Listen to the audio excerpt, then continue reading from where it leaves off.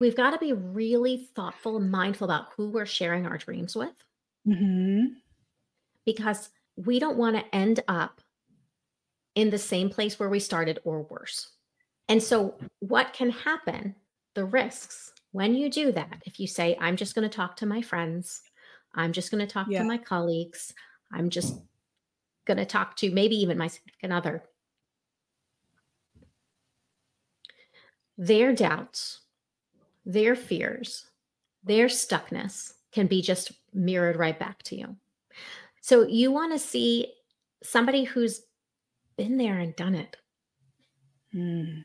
right? That's a good one. You want to get into a space with like minded people and look for that type of inspiration. You want to be guided and supported in that space. It can be really painful if you share something you're excited about and don't get the reaction of excitement or get the, oh, that's nice. And then you're kind of blown off and there aren't questions that are asked, or the questions that are Mhm. asked aren't really expansive. They're more scarcity and they shut you down. And that does not help you create change. And it is not the fault of the people in your life. They're wonderful. This just isn't their role.